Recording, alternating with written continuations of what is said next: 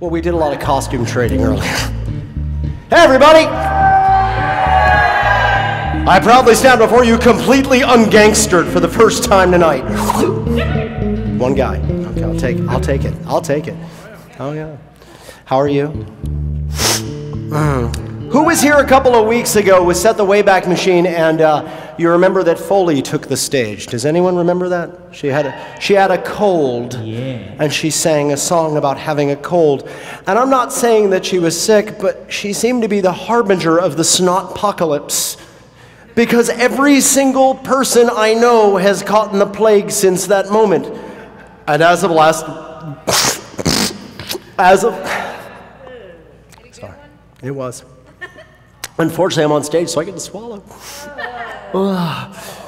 Yeah, I know.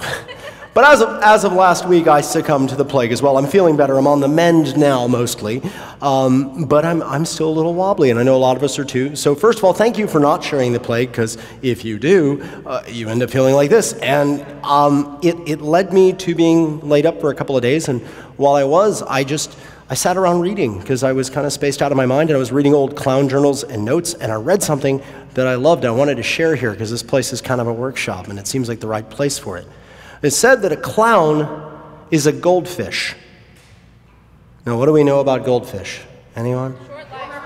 Short lifespan. Thank you. That was, what do you know about clowns? They're going to die before the end of the evening.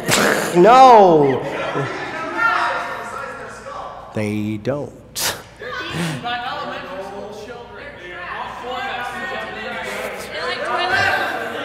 I really want like a news button right here that says like when improv goes horribly wrong.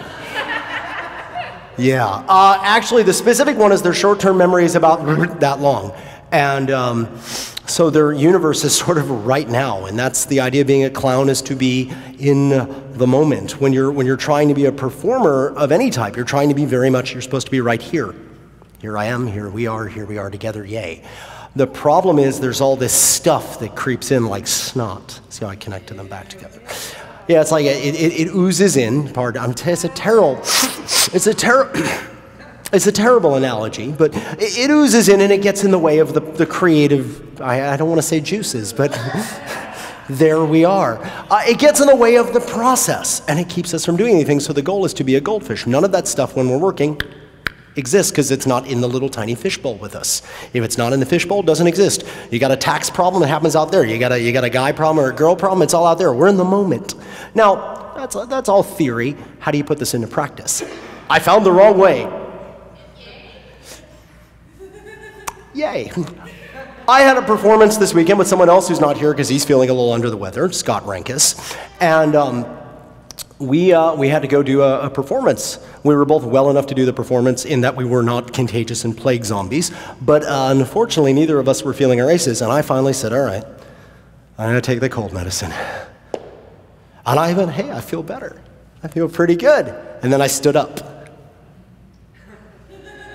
And I found out I was like a balloon on a stick. And I went to do the gig because I had no choice. They're going to see this video now that the gig is over and go, oh. So I go to the gig, and Scott has decided for his bit he's going to be very helpful. And he's like, I'm very helpful. And he says, hello. And he's British, and he says, hello, you should go this way. And I said, oh, I'm like, okay. And I'm the idiot clown, like I often am. And he goes, watch it. And I look at him, and he says, the crack in the ground, you don't want to trip. And I'm carrying a suitcase with me, so I stop, and I pick up the suitcase. Carry it over the crack, and I put it down, and I thank him, and he walks on. And I boldly start walking another 5 feet, and then I realize there's another crack in the sidewalk. Well, at this point, I have forgotten that I am not a goldfish.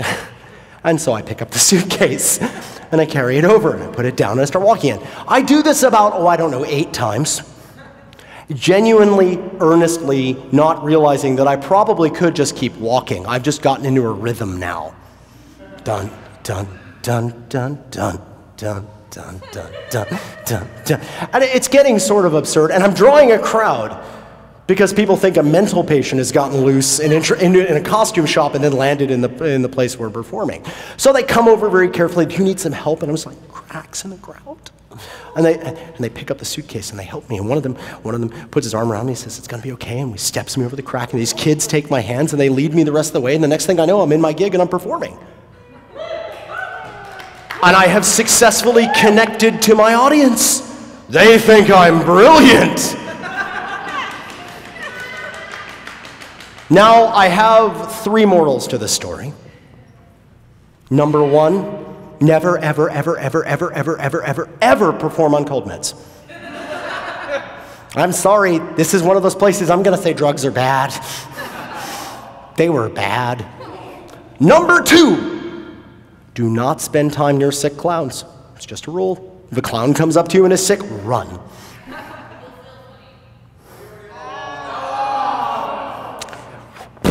And number 3, if you possibly can, whenever you're doing anything creative, be in the freaking moment, because you're gonna have some stupid epiphany, whether it's to step on every crack on the way, or just be very there, or be kind of stupid, which my job is to play stupid, so that was easy.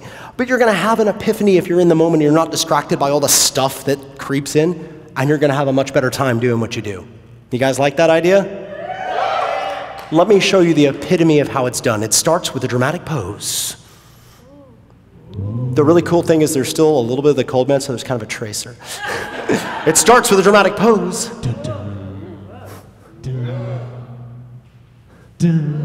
We're good. And I look out into the distance, and I say, welcome to the open stage.